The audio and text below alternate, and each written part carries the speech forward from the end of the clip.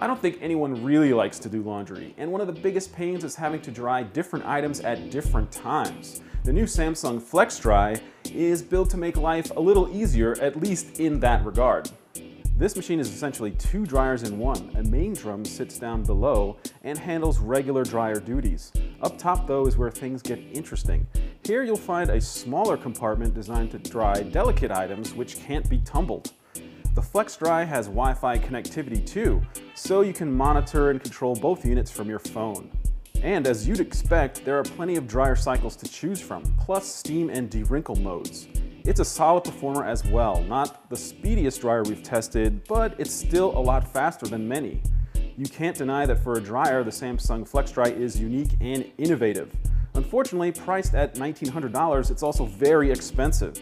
Between its two compartments, it has a total capacity of 7.5 cubic feet. That's less than the 8 or even 9 cubic feet some other large dryers offer. You also can't stack it on top or below another unit to save space.